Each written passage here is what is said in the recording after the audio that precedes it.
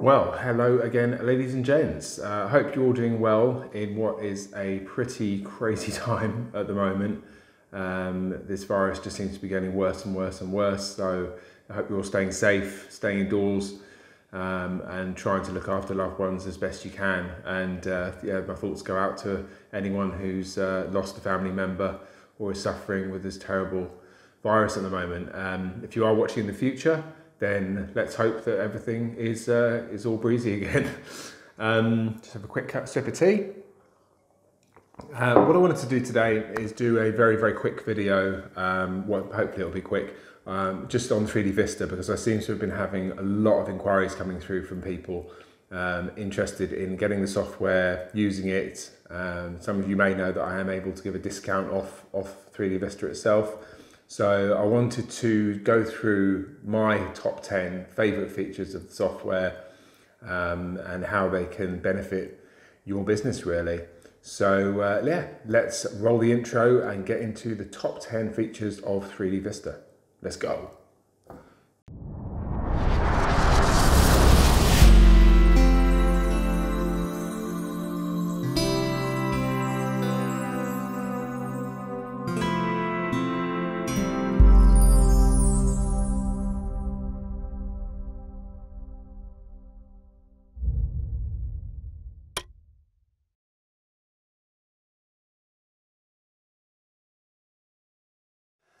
When you're choosing a virtual tour software, or when I was choosing my virtual tour software, I wanted something that was easy to use. I could get out the box, get to grips with it straight away with little to no training. There is a bit of a learning curve, but there is with everything. But another thing that was quite important to me was something that looked nice. And I think that the user interface for 3D Vista looks fantastic. You've got everything laid out in front of you really, really easily. You've got an overview of your tours, the skin, you've got panoramas, an overview of the panoramas within the tour. You can have photo albums, videos, 360 videos you can put in there. Floor plans, and then you've got all your published section here, and you've got subsections under the bottom for each sort of tab that you click on. So for me, ease of use was one of the main reasons why I actually chose 3D Vista. And yeah, let's move on to the next one.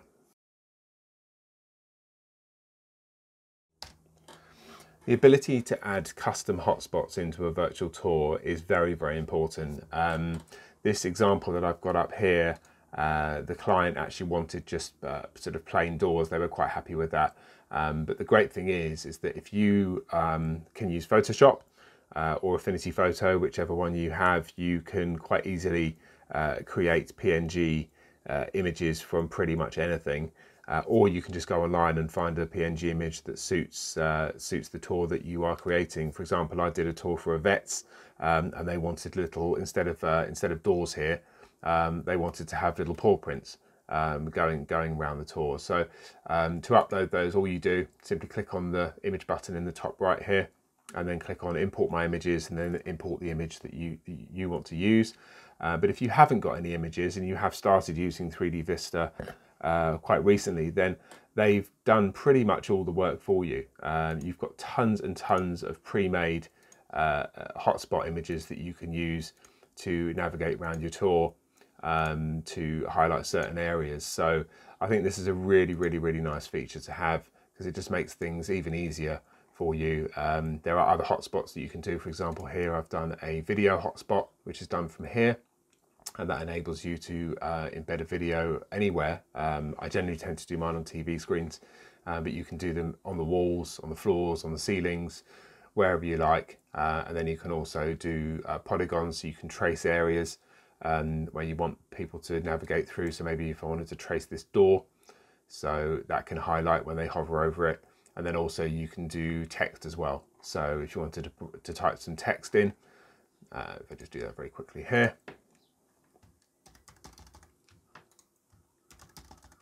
There we go, and then you can set that as an action to do whatever you like really. Tons and tons of things. So yeah, this is a really, really nice feature to have excuse me, in the software. Let's move on.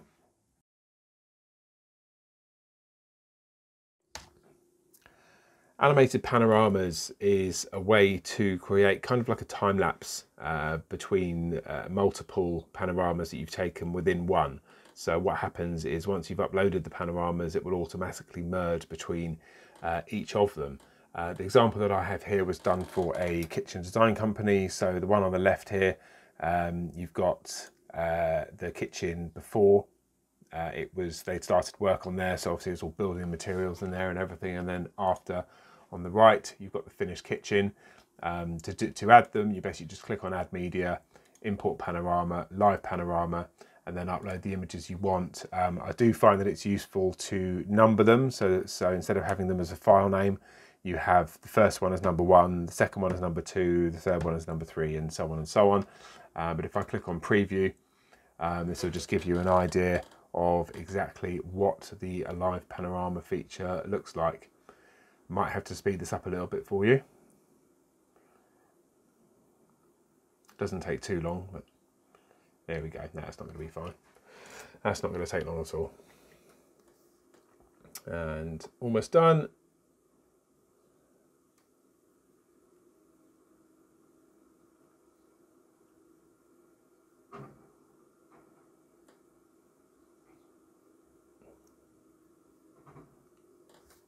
And here we go. So coming into the kitchen, you've got it all empty. Loads of rubbish everywhere. As I said, I think the more rubbish the better. And then, by magic, there we go. The finished kitchen, which is really nice. So yeah, hope you like that one. And let's move on.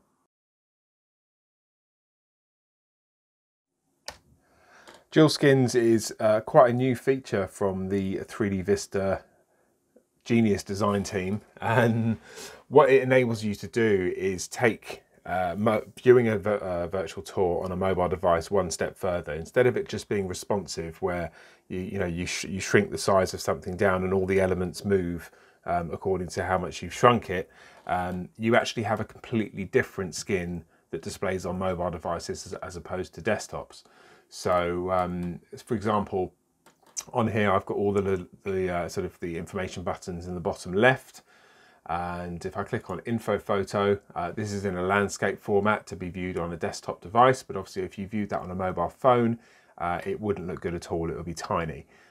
So if I turn that, oh hang on, if I turn that off and then click on mobile, you can change the sort of the preview screen of the sort of phone that you're looking at. There are some of the newer phones on there, not the most new ones, but I'm sure that the 3D Vista team will be updating these at some point. And if I open up the info photo on here, then I've done this in a portrait sort of layout, which looks a lot better on mobile phone screens. So it just gives you the peace of mind that if someone is viewing your tour on a mobile device, or a tablet. I think they've got tablets on here as well. Yeah, here we go, iPad Pro, and then iPad Air Mini.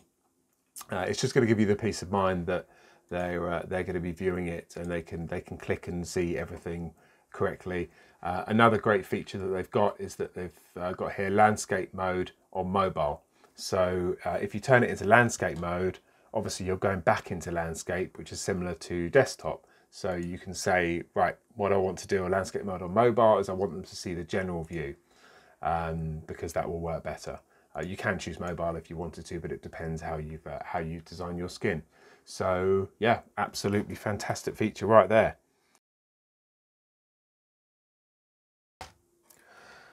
3D transitions is something that over the last year or so has become more and more popular, and I think one of the reasons for that is down to Matterport.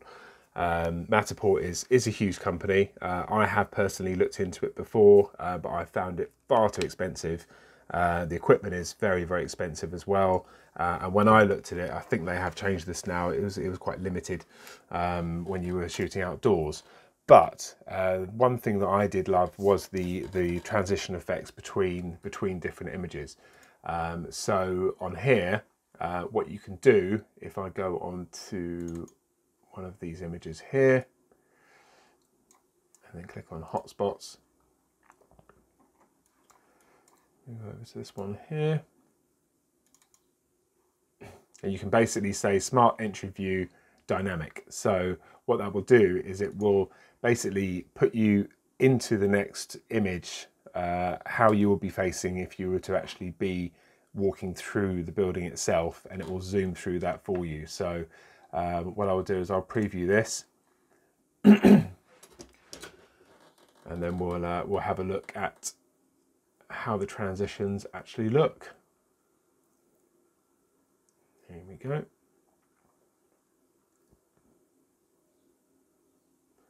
So coming into this veterinary practice, I'll click on the floor here. There we go. So that zooms through into there, and then consulting room into there. Okay, so there we go. And then if I zoom down this towards this area here, nice smooth transitions going through the tour. So yeah, that's another way to make your tours look nice and professional.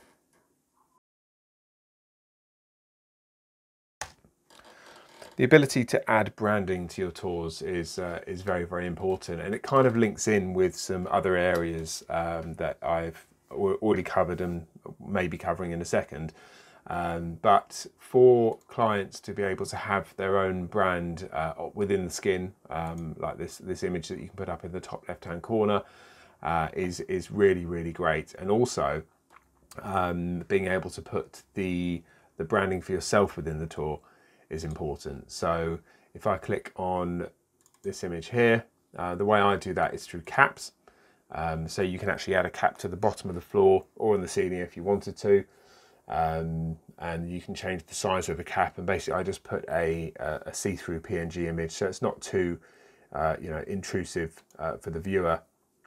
But if I just show you how that looks on here on the preview tour. So you've got the branding on the launch screen there, and then the branding for the client in the top left, and then on the floor, there we go, I've got my brand as well. So I'm just going to mute that. So it's yeah, it's a great way to be able to sort of advertise your business within a tour, but also make sure that the branding is stuck to for the client as well. You can also put in extra things like social media links. So these go off to their own social media pages, and a link to their page here to book a session for this particular recording studio that I did a tour for. So yeah, let's move on. The ability to publish your tours in many, many different ways is really, really useful. And the way that you can do that using 3D Vista is by clicking on the Publish tab in the bottom right-hand corner. You are presented with a number of different options. Now, the first one, publishing for web / mobile, is excuse me, is basically a way for you to export the files for you to use within your own hosting server, or if your client doesn't want you to host the tours for them under your domain, then you can basically send them the files for them to use on their own FTP server for their website. And the second option is the 3D Vista hosting service. I don't use this myself because I have the tours hosted within my own website, but it's a really, really, really great service to have. When you sign up with 3D Vista, if you do that with me through my discount link, and if you want that, just click on the link in the description below. You get 3 months free hosting with 3D Vista, and it's a great way to sort of get everything up and running, get to grips with it. And then if you're happy carrying on like that, then they do some really, really good deals for hosting your own tours directly through them. The third option is a standalone player. So what this will do is it will basically export your tour as an exe file for Windows or I can't remember what the Mac version is, but basically something that you can put onto a USB stick or a VR headset, so you can actually view the tour offline through there. The fourth option is the ability to export to Facebook and YouTube. Now, I haven't actually used this to export to Facebook before, but I have used it to export my 360 to YouTube. And what that does is it basically creates a 360-degree video that you can upload to YouTube. So again, that's something that quite a lot of my clients are very, very interested in. And then the final option is probably the second most used one, which is the Google Street View. So if I just untick these and then click on Edit Tour, what this does is it enables you to actually upload your tour directly to Google Street View instead of using their app on their phone. Obviously, they got rid of their desktop app a long time ago, and editing tours on the phone is an absolute nightmare. And I know there have been a few issues with Google Street View recently, but I'm not sure whether they're all fixed, but all of mine seem to be working okay. So all you do is you basically just click on the image and then click Place on Map, and then you connect them all together. And you can view them all from there. So yeah, the publishing options that you get within 3D Vista are absolutely brilliant. And again, it just gives you a lot of versatility to offer your clients. Recently, 3D Vista have introduced an update in the way that you can basically show and hide different components. Previously, you were able to do it just simply on a skin basis, so you can show and hide things on the skin. But now what you can do is you can basically activate that on different panoramas. And I'll show you the way that I use that I find really useful. Starting on the skin side of things, what I've done is I've basically added an image here to show instructions on how to navigate around the tour. Now that image is different on mobile and PC. So here I've got mobile instructions, so that says swipe the screen to look around and pinch to zoom in and out. These images were created on Photoshop.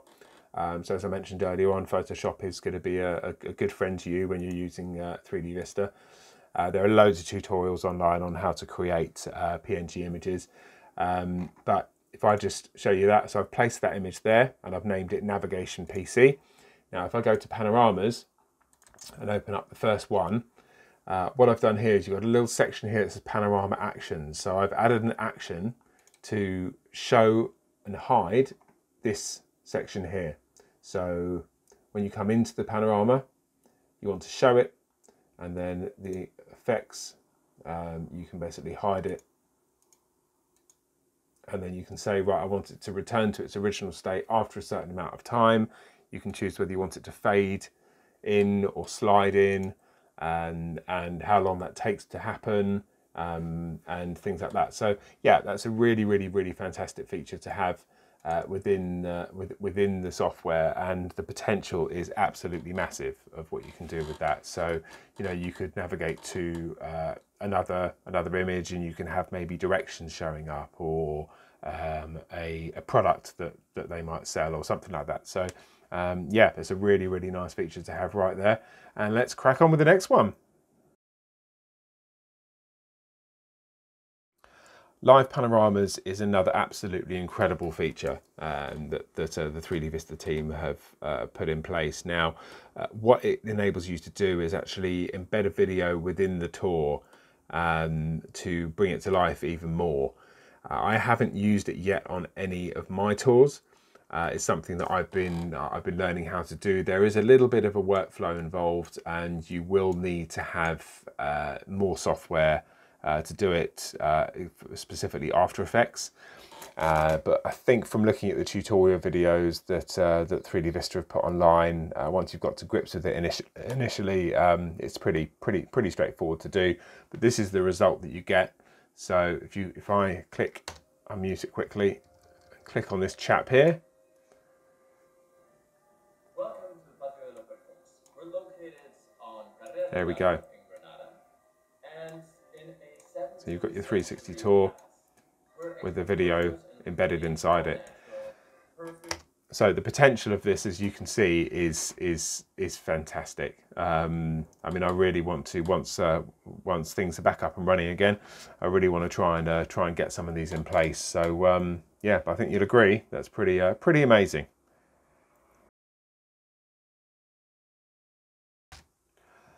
Last but not least, is I want to cover the cost of 3D Vista. Now, I have had a few people message me, and I've seen comments in Facebook groups, and other places saying, oh, you know, 3D Vista is really, really expensive and everything like that. And you're right, it's not cheap. However, there is no monthly cost. So once you've paid for it, it's yours forever. I personally, when I first started with 3D Vista, saw it where if I did 2 jobs or 3 jobs, then I would have paid for it. And then everything else from there onwards is pure profit. I actually managed to pay for 3D Vista within my first job, which I was very, very, very happy with. And so, I mean, if I go to Virtual Tour Pro here, it's 499 euros. And as mentioned previously, I am able to offer a discount on that of 50 euros. So if you are interested in 3D Vista, then click on the link below and just fill out your details, and I'll be able to send you over a link that can be converted into dollars if you are in the US. But the other thing is you can download a trial. So if you wanted to try it out, see what you think, get to grips with some of the features, and just you know, throw some of your own 360 photos in there and have a play around, then go for it. Download the trial, and then feel free to send me an email if you've got any questions about it. And yeah, as I say, value for money wise, if you take you know, a virtual tour software that charges a monthly fee, and you know, one of the SaaS ones, and you spread that monthly fee over a course of a year or 2 years or even longer, then it gets to be a lot more expensive than what 3D Vista's price is. So value for money, I see it as being extremely good, even though on face value, you know, 500 euros or 450, however you look at it, yeah, it does sound quite expensive. But if you look at the big picture and what you're getting with the software, it's absolutely fantastic. So yeah, give it a try, see what you think, and if I can help in any way, then do please let me know. So, hope that was useful, interesting, and I think you can see that the software itself has got a lot to offer. It is incredibly easy to use. That's the key thing that I can tell you guys. I've used a lot of softwares in the past. Palo 2 VR is very, very good. But I found that I had to learn all sorts of coding and God knows what, and it was just taking me ages and ages to learn, and I didn't have the time. So that's why I opted to use 3D Vista, because it's just so adaptable, and you can create some really incredible looking tours through it. And now they have the 3D Vista Marketplace, which is an absolute godsend. It's a great idea by the company, because it allows people to create their own skins, their own buttons, all sorts of stuff. Send it over to them, they'll check that it's all okay, and then upload it onto the marketplace for people to purchase, which is brilliant, because it sort of brings the 3D Vista community as we are together. So so yeah, thank you very, very much for your time, and yeah, again, stay safe, and I will speak to you all again soon. Take care, bye.